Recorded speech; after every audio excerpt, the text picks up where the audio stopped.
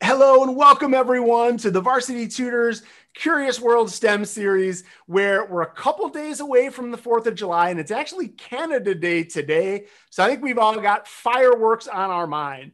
And when you're watching fireworks, you're not just celebrating your country, you're celebrating chemistry. There's so much cool things about the chemistry of fireworks, and that's why we are thrilled to have science teacher extraordinaire, the most famous science teacher, maybe any kind of teacher in TikTok history, Phil Cook, here to give us some demonstrations and experiments to show us how fireworks really work. We also have some other special guests I want to introduce here.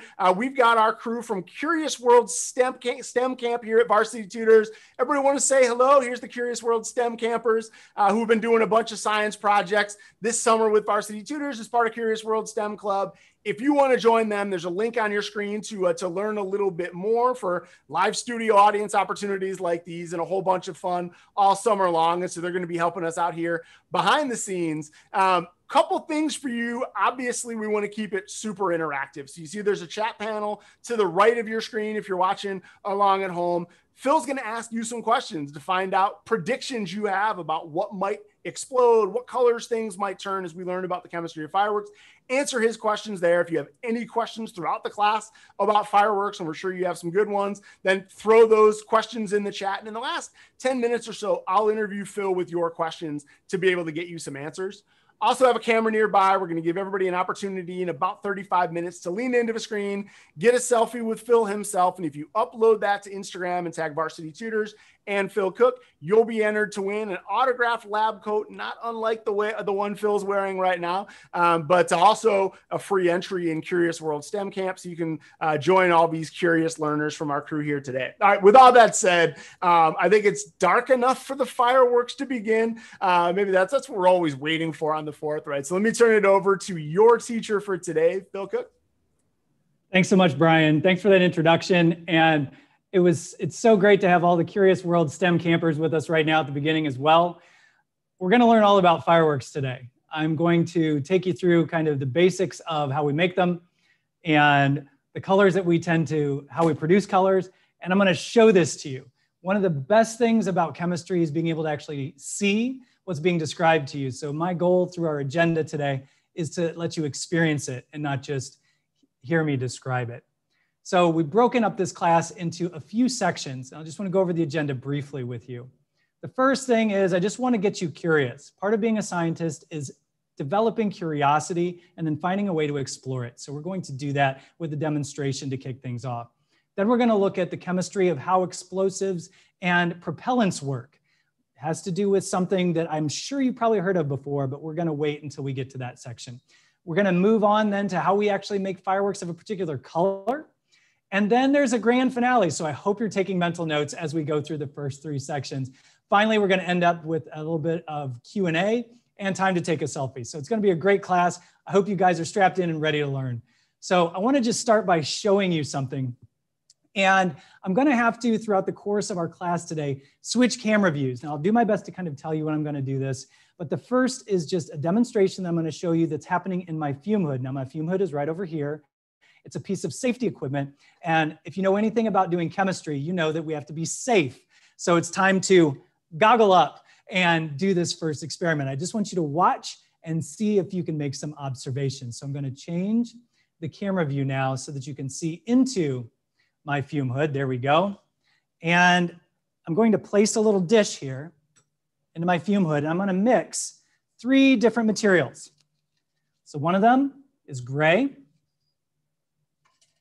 The second is a white crystal. The third is also a white crystal. So I'm taking all 3 of those, and I'm just going to mix them together now. Now notice nothing's happening. A lot of times in chemistry, when a reaction is possible, it still requires something called an activation energy, something to get it going.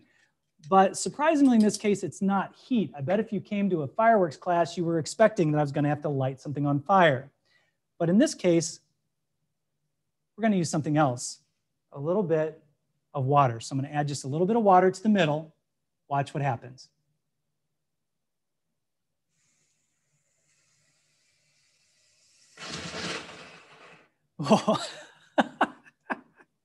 Did you see that? Now, a couple of things that I'd like you to put in the chat. What did you observe? What did you notice? Put the answers, your observations in the chat there. Okay, so take a moment right now, wherever you are, and put your observations in the chat. Okay. So some of you are saying, oh yeah, I saw a fire. Okay, you saw a certain color. Did anyone catch the particular color? Yeah, definitely some smoke. That's pretty common for most fireworks, isn't it? Good, okay, I saw gray, you saw fire.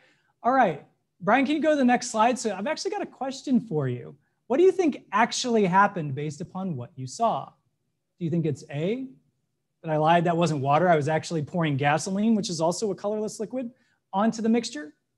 Or do you think it's B, water mixed with salt to form an explosion? Do you think it was C, spontaneous combustion because it's so hot in the lab?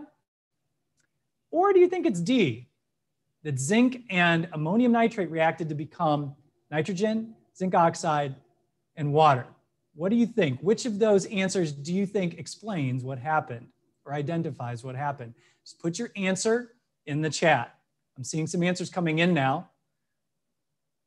Some of you got it. All right. It's pretty much a giveaway, isn't it? Yeah, definitely. It's definitely D. In this reaction, this is a unique reaction that's not really used in pyrotechnics as much as it's used to explain kind of the role of a catalyst. Two things reacted in this particular reaction. Zinc and ammonium nitrate gave off some gas, which we couldn't see, zinc oxide and water. But you also noticed a lot of energy that was released as well. Energy in the form of heat, which I can tell you I felt, and light, which hopefully you saw, and smoke. Those are all carriers of energy.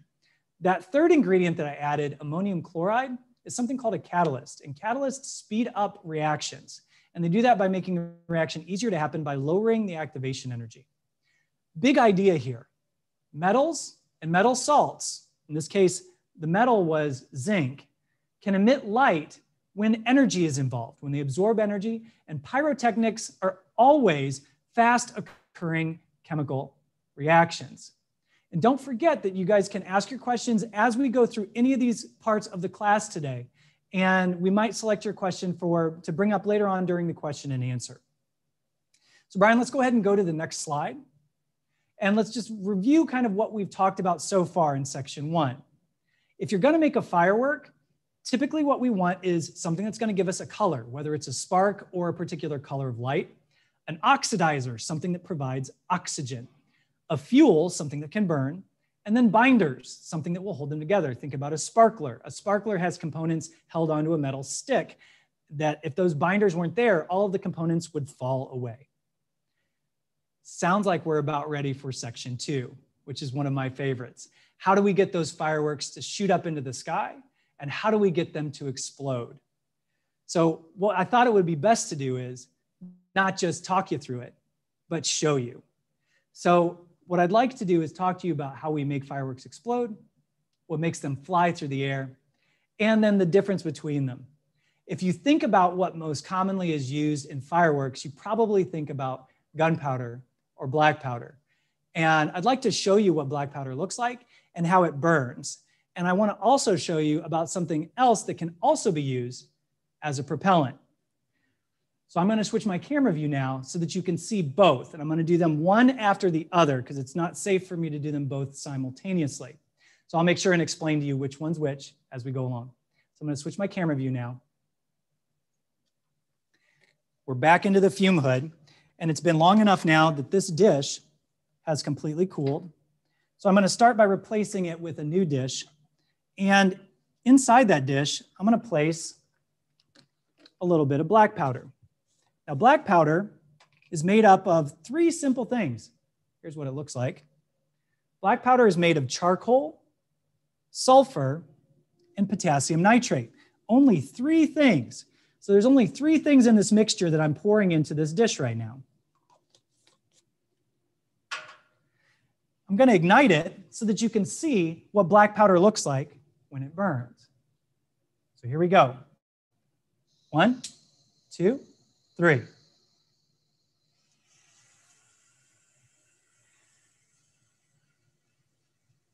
Isn't that cool? Really, really bright. But did you notice it didn't burn super fast? Gunpowder doesn't actually explode. Gunpowder just burns fairly rapidly. And there's lots of materials that can also burn fairly rapidly. I'm going to show you a second one. This second material, propellant material, looks really strange. I'm going to hold up a piece right here to the camera.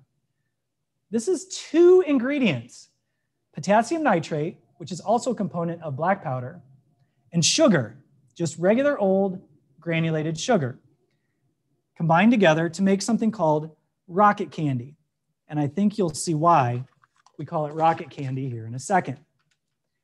So watch what happens this time and see if you can compare how those two materials are the same and how they're different. Yeah, it does kind of look like cheese. I see that in the comments. It does kind of. It's kind of an off-white color. So we're going to light it now in 3, 2, 1.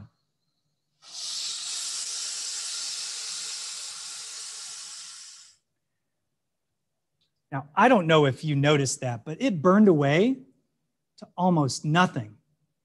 And that's really, really important when we're talking about a propellant. We want that propellant to burn away completely and make something in the process. It's something that's true for any propellant or any explosive for that matter. Okay, so Brian, let's go to the next slide. I want to see if you can identify some things, because one thing that was the same for both of these processes is, did you notice they produced a lot of smoke? That's all a lot of hot gas. And that's really what's going to be responsible for pushing our firework up into the sky so that it can then explode later on.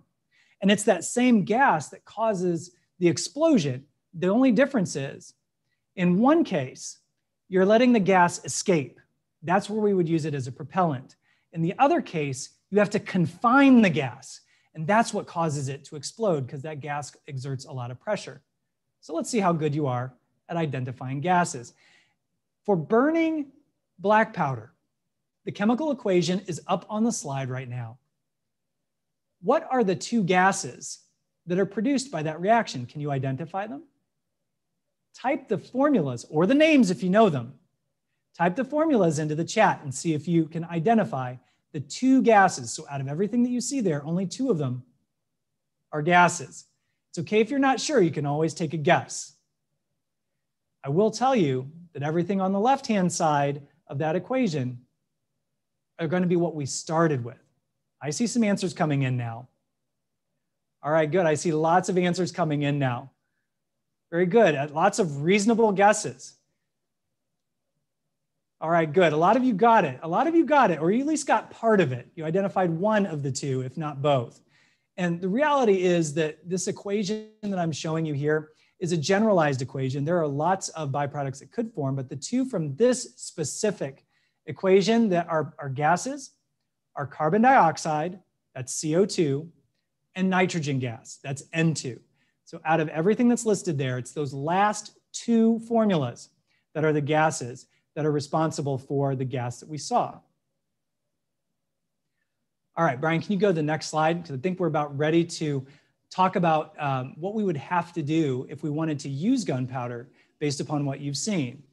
Okay, so just remember that gunpowder burns really, really hot, and it burns fast, but not too fast. And the gas, because it's hot, expands, and that can be used for either explosions or propulsion. So I want you to put in the chat, what do you think we would need to do? So say we wanted a firework to launch safely away from us up into the sky. What do you think we would have to do? How would we have to direct those gases? What do you think we would have to do? Go ahead and put your answers in the chat, and let's see what kind of answers you're coming up with.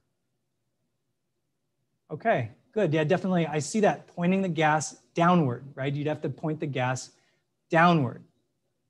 Yeah, absolutely. That's exactly right. Or you have to contain the gas. I see that other comments there, containing the gas.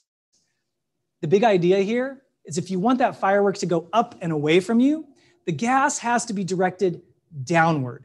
This is a part of physics that we would call Newton's third law, which for every action, in this case, the action of the gas being pushed this way, there's an equal but opposite reaction, which is the gas the effect of the gas pushing this way, having the effect of the object or the projectile being forced in the opposite direction. So if we wanted to use rocket candy, we'd have to put it at the bottom and we'd have to give it away to escape. So just in summary, for propellants and explosives, explosions are just caused by rapidly expanding gases. Specifically, if we confined everything, like a firecracker is nothing more than a bit of gunpowder in a sealed paper container. So the gas has nowhere to go, and the result is it explodes because it so rapidly expands. So it causes the paper container to burst open. If we want to use that same chemical to launch a rocket up, we have to direct the expanding gases down. So the idea is an action and a reaction mode of thinking. And explosions are really just rapidly occurring chemical reactions. Both of the materials that I showed you could be used as propellants, or they could be used to cause an explosion in a different proportion. I think we're ready for section 3, which is my favorite, the chemistry of how we make fireworks a particular color. So what I want us to think about is what compounds give firework their colors, and how do we actually obtain the exact color that we want? And then how does this process even work? So let's start with going through a little bit of testing what you know already. So when you see a firework light up in the sky in colors and give off different colors, what part of the atom do you think is causing that color that we see? Put the answer that matches what you think is the component of the atom that causes the color that we see. Is it the proton, the neutron, or the electron? I see some answers coming in now. I see some protons. I also see a lot of electrons. Okay, I see lots. Some of you are typing it out. Some of you are putting in answer choice C. There is a lot of people saying electrons, and you're exactly right. Brian, can you go to that next slide? I want to explain to you exactly how this process happens, and then I want to show it to you. The idea here is we have to have an atom or a particle where there's energy being absorbed. And when the electron in the atom absorbs energy, it jumps to a higher energy level, what we call an excited state. So that's in that image on the left, where you see that little blue negative particle, that's the electron. When it falls back down to the ground state, it has to let go of that energy that it's obtained. And it does that in the form of light. And another word that scientists use for describing particles of light is a photon.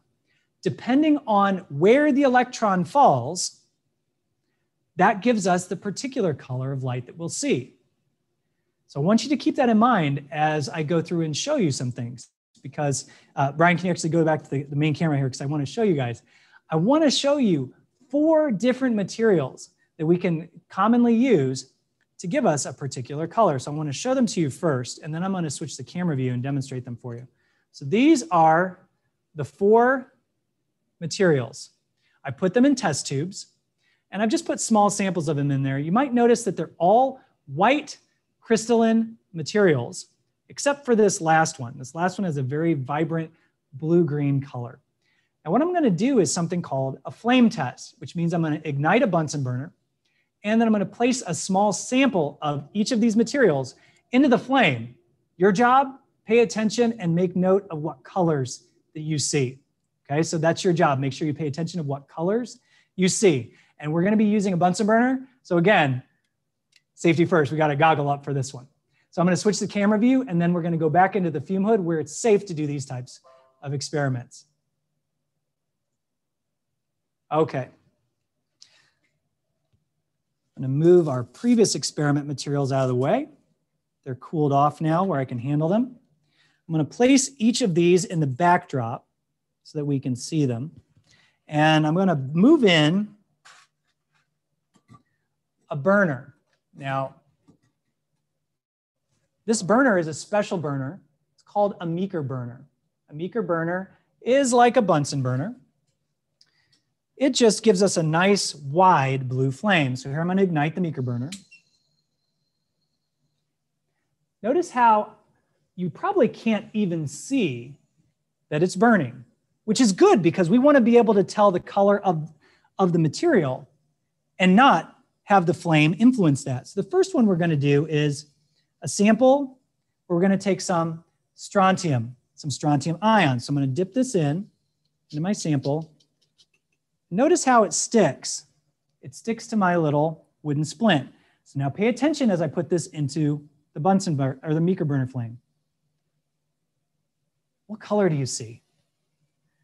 Now, it's hard for me to tell by looking at the monitor, but I can tell you with my eyes, I see orange, red, a very vibrant orange-red color. So that's strontium. Yeah, good. Okay, you guys can see it too. I see it in the chat. Yeah, we're seeing lots of good red colors. Next, we're going to move to calcium. You've probably heard of calcium before when you think of milk. So calcium is going to be next. We're going to take a small sample. Calcium, put it on our wooden splint. Here we go. What color do you see there? Type what color you see in the chat.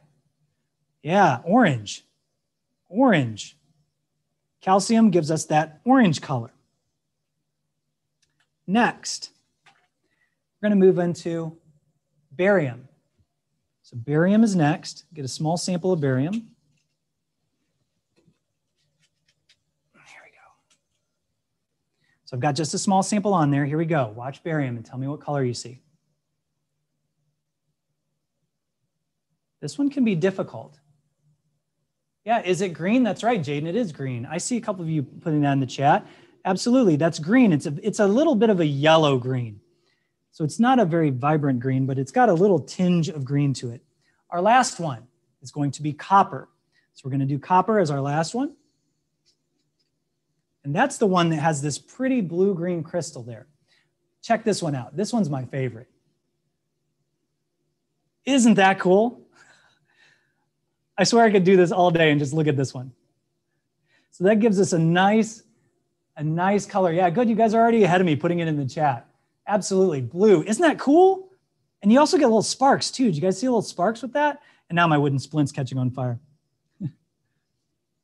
So those are 4 different ways, 4 different materials that we can use that all give us unique colors. Brian, go ahead and go to that next slide. So here's a question then. What if we don't want a particular color? What if we just want a sparkle? Put your answer in the chat. What do we do? It obviously can't be the same thing that we just did. So what do we do, or what do we use if we want our fireworks to sparkle? Take a moment and put your best guess in the chat. Tell me what you think we would have to do if we want our firework to sparkle. It's a good guess with gunpowder. I see some of you putting in gunpowder. Okay, a couple of people are saying, all right, a few are saying metals. Use some metals. Well, all of the materials we used just now were metals, but they were metal ions. Yeah, absolutely. Something that makes the color white. Maybe some glitter. That's not a bad idea. So let's take a minute and let's actually try that suggestion for the metals. So I've got 2 metals here. We're going to try putting elements into the flame, metallic elements. So unlike our last examples, like this one, which is a compound, here we're just using an element. So the first element that I'm going to use is magnesium. Now magnesium, it's normally very silver in color, but when we grind it into a fine powder, it tends to take a little gray color to it. Watch what happens when I sprinkle a little bit of this magnesium powder above our Meeker burner flame. Here we go. Ready? 1, 2, 3. Did you see that? If you saw it, tell me what you saw in the chat. I'm going to do it one more time because the reaction happens so quickly. Watch again. I think my Bunsen burner went out. Let me relight that. There we go. All right, here we go. One more time. A little bit of magnesium right at the top. Did you see that? Yeah, sparks. We saw sparks. We actually saw very white sparks. Let me show you one final time, and then I want to try a different metal element. So adding magnesium would give us an option for really nice white sparks. I don't know if you guys noticed that all those sparks were very bright and white. Oh, I see a lot of you in the comments are saying, yeah, definitely white sparks. You saw lots of sparkle. Well, check out the difference when we change the metal. So we did magnesium. Now let's do iron. So we're going to take some iron filings, and we're going to do the exact same thing. Watch what happens when we add a little bit of iron. That might actually look familiar to you because we use a lot of iron in common pyrotechnic fireworks. Watch again, and then put in the chat what you're seeing. Isn't that cool? It reminds me just like sparklers that I used to have when I was a kid. Yeah, absolutely. I see in the comments too, you guys agree. Yeah, it looks like sparklers. And definitely more sparks than magnesium, right? Let me show it to you one more time. It's just so pretty. Like one of those things you could just do all day if you had the chance. The sparks branch with iron. It's really pretty. We use iron as a lot of branching spark materials in pyrotechnics for fountains. So these things that tends to spray sparks up into the air. So if we want to make sparks, we just use metal elements. And if we want to make particular colors, we're going to end up using compounds. Now, I need to turn my Bunsen burner off, my maker burner off. So a couple of things just to recap here before we get to a question. I want to make sure that you understand the fundamental difference between what I showed you. At the beginning, when we wanted to have particular colors be developed, we used a compound, and the compound contained a particular ion of a metal. And that didn't give us necessarily much sparks, did it? It just gave us a particular flame color. So if we wanted to have a mixture of colors, then you can imagine we would mix those particular materials together until we got the right composition of color. And then if we wanted sparks, instead of using a compound, we would use a metal element, typically ground very fine, like the magnesium powder or the iron powder that you saw me use, because that tends to give us either orange sparks, which iron gives us orange sparks, or white sparks, which is what magnesium gives us. And there's other metal elements we can use as well, like aluminum or zinc that would give us different colors. I don't know if you remember, zinc was in the very first demonstration that I showed you, and it gave us kind of a blue-green sparkly output, which is pretty cool, one of my favorite things. So I've actually got a question for you, something that I want you to see if you can notice. These are the chemical formulas of the metal salts that you saw me use. Those 4 that are bulleted there. What do you notice that they all have in common? Put your answer in the chat. Now, there's no answer choice to choose here. You're going to have to type in what you notice that's the same. Yeah, you guys are smart. You picked it up very quickly. You notice that they all have Cl, and not just Cl, but they have 2 chlorines. That is pretty common because they all have the same charge. Those metal ions all have the same charge. So they're going to form a compound with the same number of chloride ions. There's actually a reason why we use chloride salts in fireworks. And that has to do with the fact that chlorine ions enhance the color that we tend to get out of a particular metal salt. And just so you know, when I say metal salt, I mean that compound. Okay, that's called a metal salt because it contains a metal and a non-metal. In this case, they all contain chlorine, which you guys got that one. Nicely done. So let's go ahead and go to the next slide, which I believe is our summary for section 3. Big things to remember here.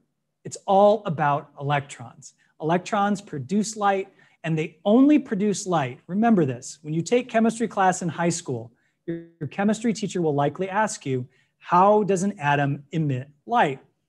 Just remember, when an electron falls from an excited state to the ground state, it emits energy in the form of light. So the big idea here is it's all about electrons. So those fireworks that you see in the backdrop of this slide are just billions and billions of atoms whose electrons are falling to the ground state and releasing energy in the form of light.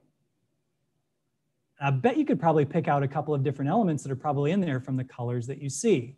And notice the sparks at the base as well. I bet there's some elemental metals involved in there.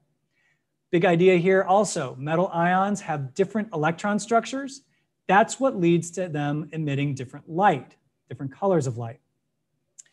And chlorides enhance the production of light. It's a very common component And remember that we used ammonium chloride in our first experiment as a catalyst.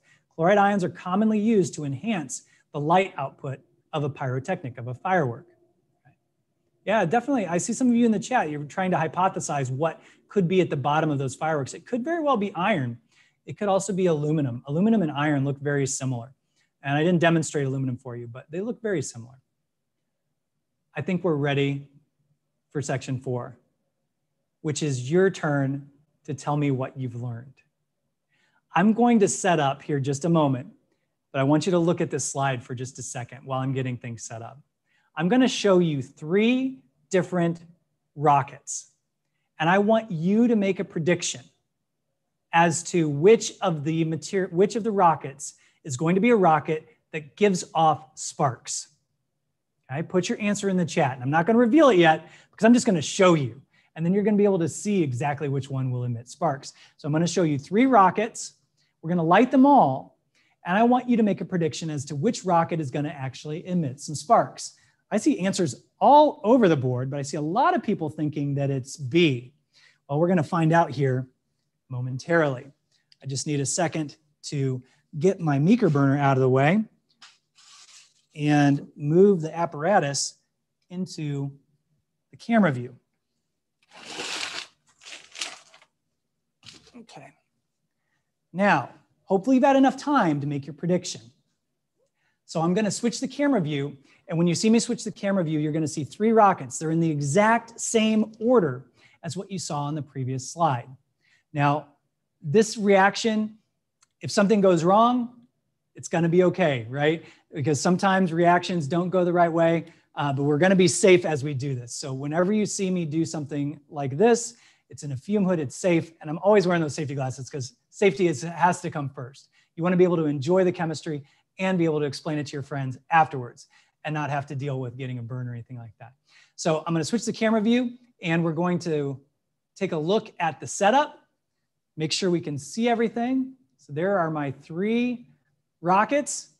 And what I'm going to do is I'm going to light them one at a time, and we're going to see if you made the right prediction. Okay, so here's the first one. This was answer choice A. So this has gunpowder with some strontium chloride in it. So here's the first one.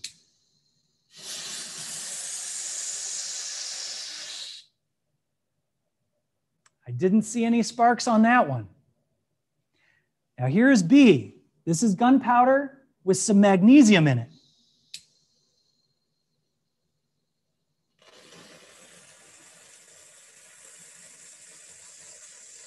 Look at those sparks. The only difference there, oh, that's just cool.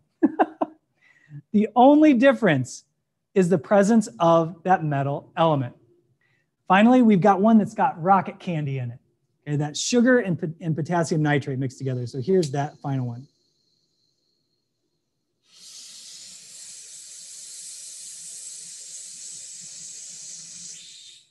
I don't know about you, but I saw a few sparks there. But definitely the giveaway in this case was B. Having a presence of a metal mixed in with that gunpowder gave us a beautiful shower of sparks. So if you imagine if you wanted a rocket to fire up into the sky, you could use gunpowder to propel it and magnesium to leave a beautiful trail of sparks as you watched it go up into the sky. How cool is that? So let's go ahead and go to the next slide. I hope you guys did pretty well. I want to actually take a minute, and we found this graphic of a cutaway of a traditional 4th of July firework, or actually you could use it for all kinds of things, I suppose, whatever you're celebrating, where you want to use fireworks to celebrate.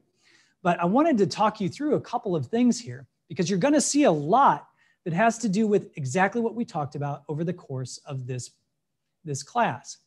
I want you to pay attention at the very bottom where you see the person's hand. Notice how there is a bunch of black material.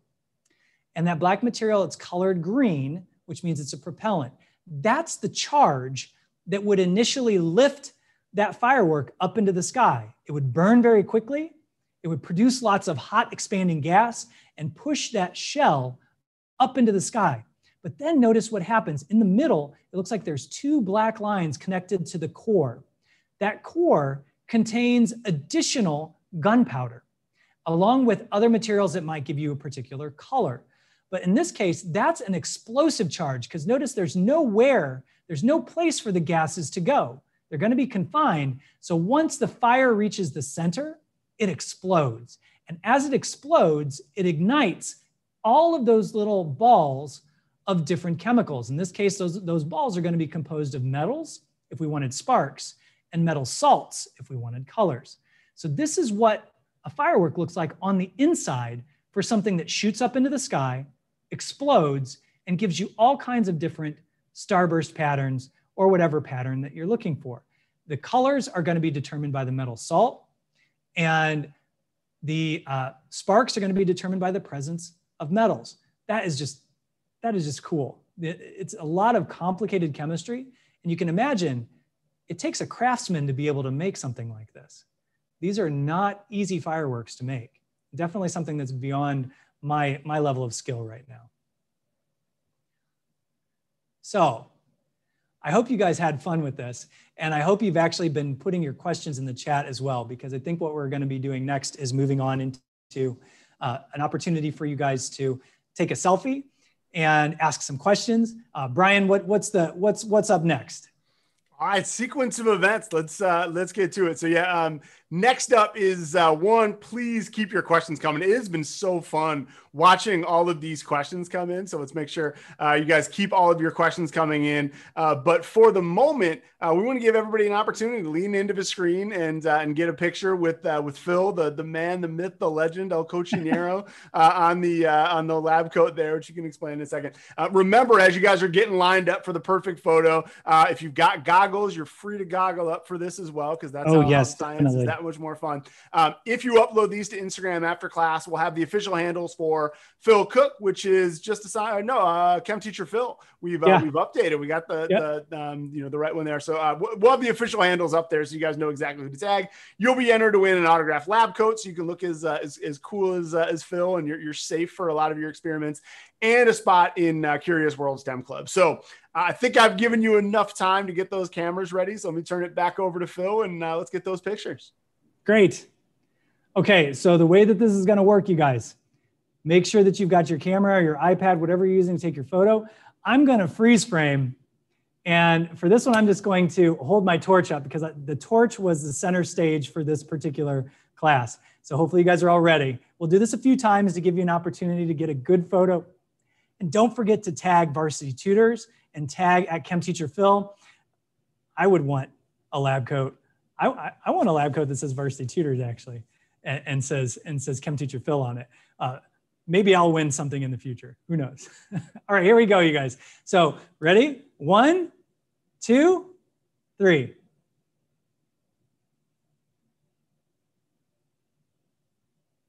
Okay. Hopefully you guys had a chance to get that. I'm going to actually switch props. I'm going to grab a couple of the salt flags that I use in case you like that better. And let's see. Oh, my favorite one. I like the strontium one. I'm going to hold it up like this. Okay, here we go. We're going to do this one on 3 as well. Ready? 1, 2, 3.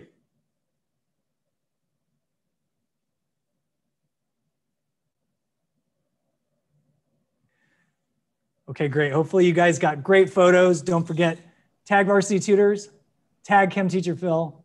I can't wait to see the photos that you guys tag us in. It's always so much fun. Yeah, that's always a highlight of these classes. So, get those pictures up there. Again, we'll have the official handles up on a slide on the way out. If you want to learn a little bit more about Curious World STEM Camp, or just enroll, there can only be one winner. But as you saw at the beginning, there can be hundreds of delighted tinkerers, chemists, and other scientists. Click the link on your screen. You'll learn more, and we hope to see you this summer. And I know Phil will be coming back. We'll be doing more live studio audience kind of things. Speaking of the live studio audience, we've got some folks standing by to answer some questions. We'll also get some from the folks at home. I think maybe some parents have been asking questions as well. Phil, I have this same question. Let's start with, we talked about the fun of fireworks. You showed us some cool experiments, but let's talk a little bit about safety. What's your advice for fireworks safety? What should people know, before they kind of get into the, we know a little bit about the chemistry, but it's kind of that phrase, we know a little, enough to be dangerous. Tell us a little bit about fireworks safety. You actually have to be very, very careful with fireworks. Any kind of pyrotechnic composition. So that big word just means anything that's going to burn quickly, producing lots of hot gases, sparks and flames, that type of thing. When everything that you saw me use today, if I had to mix a composition, I did it outside because it's never safe to mix these components inside. Because you can imagine if a single spark hits that composition, it can immediately catch the whole sample on fire. And that can be a very dangerous situation. So we have to be very, very careful about the way we mix these chemicals and actually how we store them as well. I only ever make enough that I'm going to use in a particular demonstration. So when in doubt, just leave it to the experts. And if you don't have an expert around, you really shouldn't try it. That would be my advice. Or have an expert work with you. If you have somebody who can lead you and show you how to do it safely in an environment, then it's okay to do it. But other than that, we have to be very, very careful. You always expect that something might go wrong and you plan accordingly.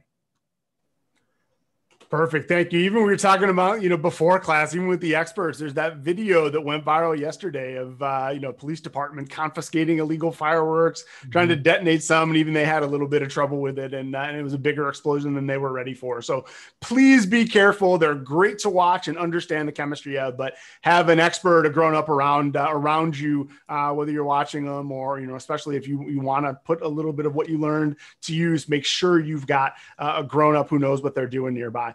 We've got a question from our studio audience here. Savannah, you've been asking some great questions throughout. So let's get you on screen. And what's your question for Phil? So some fireworks are shaped like a smiley face when they explode. How is that possible? That's a great question. So if you imagine to get a smiley face, you would want to have just certain parts of the inside to be the parts that lit up and gave you the eyes and lit up and gave you the mouth. And you have to pack them around that center charge that's going to explode so that they fly out at just the right location so that the eyes are in the right spot and the mouth is in the right spot. So it's really a matter of taking a normal firework that has lots of individual components that each would give you like a starburst and replacing those with only certain ones that give you a certain color. So that's a great question. And I think if I actually had access to someone who built these, they would be able to tell you the detail behind that. But most of those smiley face fireworks, at least the ones I've seen, it's very common to see a red ring around the face and then like yellow eyes and a yellow mouth, or the opposite. You tend to see red eyes and a red mouth and then a ring encapsulating it. That just tells you that the interior ring has two little balls of chemicals that are going to be the eyes. And then below that, a ring of balls that will be the mouth. And then outside of that, an entire circle of chemical balls that are going to give you that ring. And they just, as soon as that explosion happens, they all get pushed out and lit on fire at the same time. And our eyes see it like a smiley face. Do you ever notice that sometimes it looks kind of like upside down? That's all because of the way that it ignites. So great question. Wonderful. Yeah, I love that one. That was an phenomenal, like explanation too. It's just really cool to think about how they package that together and the different chemicals, and so it gives us something to look out for coming up this weekend. Hey, another one that came up a few times from a lot of people out there, and thanks to all of you for all of your questions. We know the fireworks can be noisy, especially anyone with dogs kind of knows that this time of year as well. What makes the noise? We know we've got rapidly expanding gas that kind of causes the explosion. We know about the colors and the sparks. What causes the noise? Yeah, it's exactly the rapidly expanding gas. That's exactly what it is. I mean, I think if you imagine, you saw several demonstrations today that I did where you could hear the gas. You could probably just hear that whoosh. Now imagine you confine that like a balloon popping. It's very much the same. You get this expansion piece, and then you get a rupturing of the material. And that just gives you all of that sound. That's what I understand about it, at least. So the rapidly expanding gases make all that noise. It's pretty amazing to think about how, we saw, even with a little bit of the rocket candy, the gunpowder, how quickly those gases explode, and we hadn't, tightened them up at all. So it makes total sense. And you experience it all the time when you make popcorn. You make popcorn at home. What that really is steam inside the kernel of corn getting so great in pressure that the husk can no longer contain it, and it explodes. And that pop that you hear is the steam rapidly expanding. It's not really much different than that. Now, that's a fireworks experiment we can all do at home. So that's Absolutely. perfect. We're talking about safety and some of this stuff, we don't want to get too close to, but that one, we can experience the wonder of rapidly expanding gas, and then, get to enjoy it as a snack as well. So awesome. Thank you. Hey, Ribby has got another great question for you here. So I want to get her up on screen. She's one of the Curious World STEM campers. So I want to ask your question. Awesome. Let's hear it. If you mixed all of the colors together. Okay, I think you said what would happen if you mixed all of the colors together? That's a great question. It really depends. Now, if you imagine if we took all of the chemicals that you saw me use, so we had a red, we had an orange, we had a yellow, we had a green, and we had a blue. All of those colors would mix together in front of our eyes, and our eyes would tend to see it as white, because white is a mixture of all of the colors of the visible spectrum together. So what you would probably see is some color of white. If you tended to see one color dominate, that just means that you had a little bit more of one material than another. Great question. Oh yeah, you'd probably see white. Nice. Thank you. That's that story checks out, and the explanation is fantastic there. Hey, one that's come up a ton from the folks at home, especially because I think everyone's held a sparkler at one point or another. So when you're talking about sparks, with metals and metal elements and binders and all that, that was kind of an easy thing to visualize.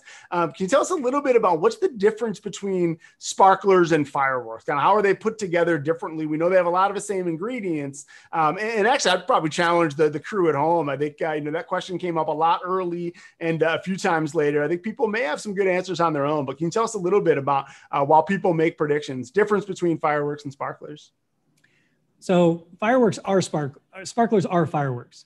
Okay, sparklers are a pyrotechnic composition. They're just not a propellant, right? So it doesn't have the same proportion of a material called an oxidizer that gives us oxygen and a fuel, but it still has all of those things. A very common sparkler, similar to the one that was used in our presentation, is going to have aluminum. That's why they tend to look silver. And the oxidizer can be many things. Often it's potassium chlorate or potassium perchlorate. That you don't need to worry about the formula, but it's just that's the oxygen source. And then there's a fuel. And oftentimes the fuel is charcoal, okay? Charcoal, which is just carbon. And then there's going to be a binding agent. Typically we use dextrin as a binder. Think of it like a glue, because you want it to stay on the stick. The right composition means it's going to be relatively easy to burn. The metal, like aluminum, would give off a shower of sparks, and it's not burning so quickly that you have to worry about it acting like a propellant. So that we mix the components in just the right ratio. Chemists are all about ratios and proportions.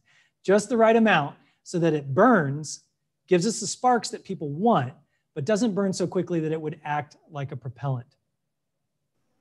But fundamentally, it's the same composition. You got an oxidizer, a fuel, and then all of the color or spark producing agents that we talked about in this class. Again, more fireworks experiments that some of us can do a little more safely from home. So that's really great to hear as well. Hey, one other one for you. So I actually think Savannah's question kind of led to it, and people were sort of asking.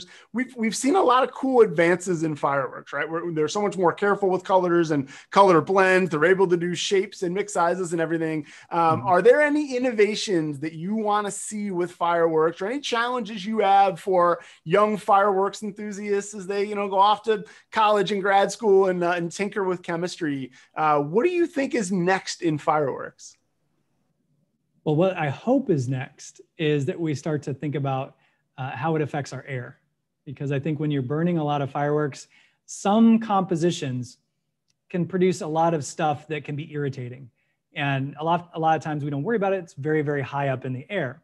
But I'd love to see some green, some environmentally friendly compositions that still give us the colors that we love and enjoy, and we can still use them to celebrate all the things that we want to celebrate, but do it in a better, more earth-friendly way. That's what I'd like to see.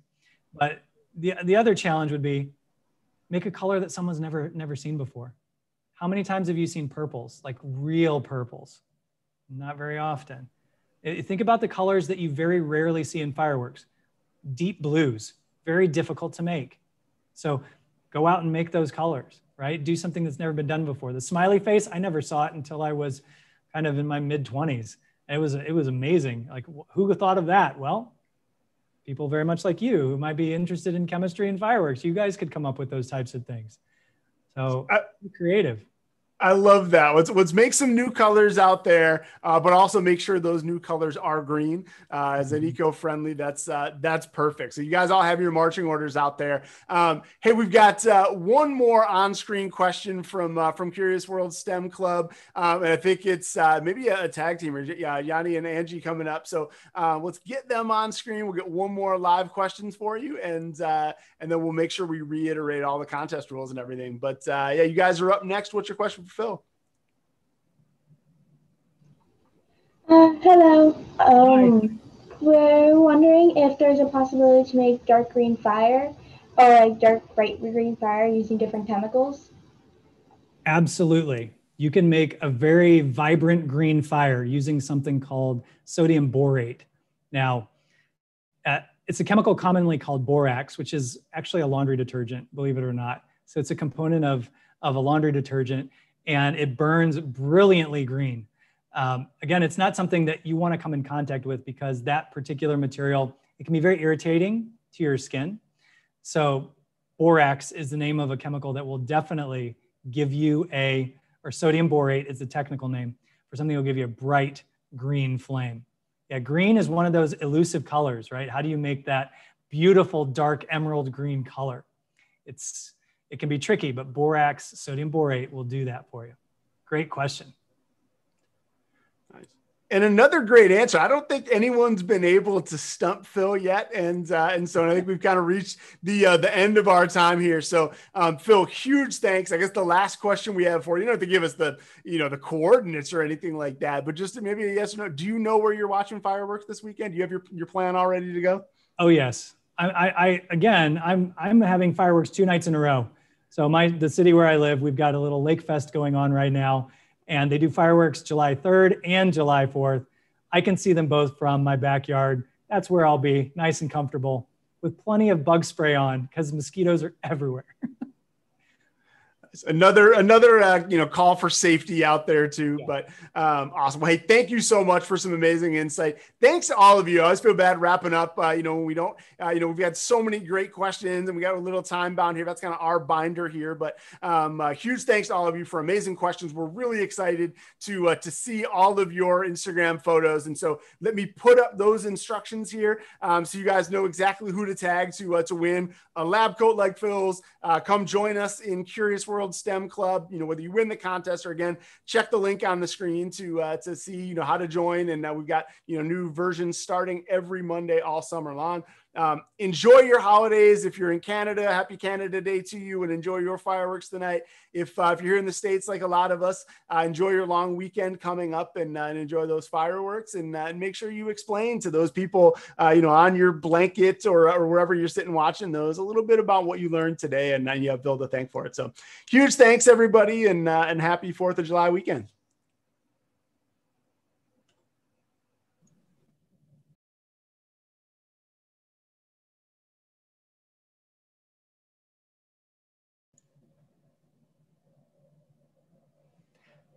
Thanks you guys for having me. I had a great time.